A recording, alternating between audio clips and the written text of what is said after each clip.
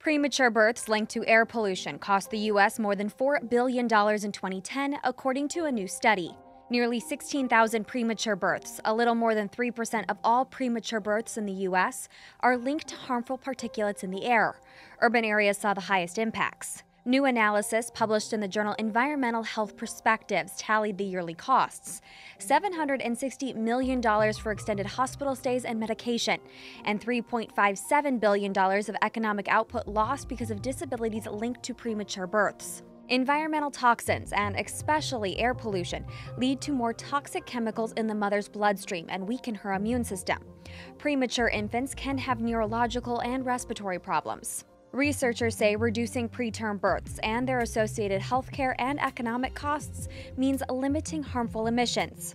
For policymakers, decisions about regulating air pollution come down to a trade-off between the cost of preventing air pollution and the health and economic benefits of limiting air pollution sources, an author of the study told CBS News. The team intends to eventually expand its analysis to a global scale in hopes of inspiring future policy changes. For Newsy, I'm Catherine Beek.